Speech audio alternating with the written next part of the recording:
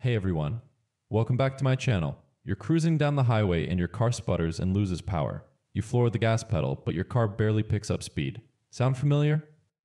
I know how common and frustrating this problem can be. But don't worry, in this video I'll walk you through the 13 major reasons your car loses power when accelerating and how to get it fixed. When your car loses power during acceleration, a few key areas could be at fault. First up, fuel system issues like a clogged fuel filter, failing pump, or dirty injectors can restrict the vital flow of fuel your engine craves. Then, there's the air your engine needs to mix with that fuel. A blocked air filter or leaks in the intake can choke off that supply. Ignition woes, including faulty spark plugs or defective coils, disrupt the spark that ignites this mix, while problematic sensors like the MAF or O2 can feed bad data to your engine's brain, needing a reset to clear up confusion. Lastly, if your exhaust can't vent thanks to a blocked catalytic converter or a stuck EGR valve, it's like trying to run with a plugged up nose. Performing a PCM reset can also help restore lost power. It recalibrates the engine control parameters to optimize performance. Now, let's discuss each one in detail so that you can quickly diagnose the car acceleration problem. Number 1. Clogged fuel filter. The purpose of a fuel filter between fuel pump and fuel injectors is to filter out all impurities in the fuel before it is injected into the engine. A clogged fuel filter bottlenecks fuel delivery. Accelerating demands more fuel, but the restricted filter can't keep up, resulting in hesitation and loss of power. Check by blowing through the inlet port. Resistance indicates blockage. Number 2. Failing fuel pump. The fuel pump maintains consistent fuel. A failing pump can't deliver sufficient fuel under acceleration, making the engine feel weak and sluggish. Listen for whining or lack of humming around the gas tank. If you hear whining sound or no sound at all, it means fuel pump is bad. Number 3. Dirty fuel injectors. Fuel injectors are valves that open and close at a certain rate to spray fuel in a certain pattern. Dirty injectors have uneven spray patterns, undermining efficient combustion. This causes power loss when accelerating as the engine struggles to burn fuel properly. For all 3 fuel system problems discussed till now, you need to perform a fuel pressure test. Number 4. Dirty engine air filter. The air filter, located in the engine's air intake system, cleans incoming air before it reaches the combustion chamber. A blocked air filter reduces airflow into the engine, throwing off the air-to-fuel mixture. This hampers combustion, sapping power when accelerating. A dirty air filter appears dark gray. If the air filter is original, it can work fine up to 15,000 miles, so you can reuse it by blowing compressed air through it.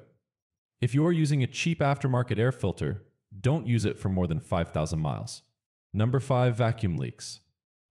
Vacuum leaks in the air intake system introduce excess, unmeasured air into the engine, disrupting the optimal air-to-fuel ratio. These leaks, often found in hoses, gaskets, or the intake manifold, undermine engine performance. During acceleration, the imbalance caused by extra air leads to rough idling, misfires, and a noticeable drop in power, as the engine struggles to maintain a smooth and efficient combustion process.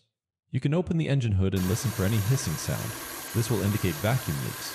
Moreover, if you spray brake cleaner on the engine bay and its RPM changes, it will also indicate that there is a crack somewhere in the engine air hoses.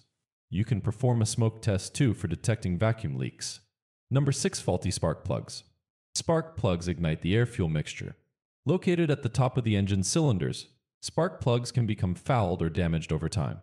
When they don't function properly, the engine experiences uneven power delivery, particularly noticeable during acceleration, leading to a significant loss of efficiency and performance as the engine struggles to maintain a consistent power output. To diagnose spark plugs, you can take them out and observe signs of black carbon soot, ash, or oil deposits. Number 7. Faulty ignition coils. Ignition coils, located atop the engine or near the spark plugs, transform the battery's low 12 volts voltage into the high voltage needed for spark plugs to ignite the fuel. A bad coil leads to weak sparks, causing misfires, especially under acceleration, resulting in power loss as the engine fails to combust fuel efficiently. To test bad ignition coils, you can look for signs of corrosion and cracks on the ignition coil. The body of the ignition coil can crack and the terminal of ignition coil can have corrosion signs. Number 8. Malfunctioning camshaft sensor and crankshaft sensor. Camshaft and crankshaft sensors measure the position and speed of their respective shafts. Their purpose is ensuring precise timing for fuel injection and ignition in the engine. Malfunctioning camshaft and crankshaft sensors send incorrect data to the PCM, leading to disrupted engine timing and misfires. This results in a significant loss of power during acceleration, as the engine struggles to maintain efficient combustion and speed synchronization. Number 9. Blocked catalytic converter. Exhaust components like the catalytic converter can become clogged and restrict airflow, causing back pressure that chokes the engine during acceleration. The back pressure makes the engine work harder. When you step on the gas to accelerate, the engine can't get rid of the exhaust easily. This reduces the engine's power and makes the car feel sluggish. The engine can't burn all the fuel properly either, so you lose power.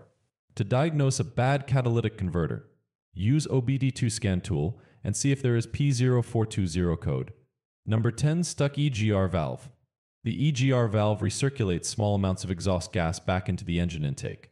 This cools the combustion temperatures to reduce NOx emissions. A stuck-open EGR valve allows too much exhaust gas to recirculate. This dilutes the air-to-fuel mixture and makes it harder for the engine to ignite it properly. The reduced combustion leads to a loss of power, especially under acceleration when more power is demanded. To diagnose bad EGR valve, you can perform a vacuum test. Use a vacuum pump gauge to check if the vacuum is reaching the valve diaphragm when activated. No vacuum means EGR valve is stuck closed.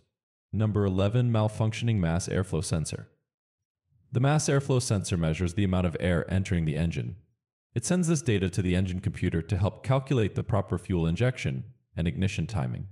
A contaminated or defective MAF sensor sends inaccurate airflow readings to the ECU. This leads to an improper air-fuel mixture, causing reduced power, stumbling acceleration, and possible stalling. The ECU may turn on the check engine light and goes into reduced power mode. To diagnose a bad MAF sensor, use a multimeter to check the output voltage of MAF sensor. When you increase RPM, the voltage should increase from 1 volt to 1.7 volts. You can try cleaning the MAF sensor using a brake cleaner. It works in most cases. Number 12. Malfunctioning oxygen sensor. The oxygen sensor monitors the oxygen levels in the exhaust to help the engine computer calculate the proper air-fuel mixture. A failed oxygen sensor provides a false lean or rich reading to the computer. This causes the ECU to incorrectly adjust the fuel trim, leading to a poorly calibrated air-to-fuel mixture. Too much or too little fuel reduces combustion efficiency and engine power. Acceleration and suffers too. You can use a multimeter to measure the oxygen sensor's signal voltage.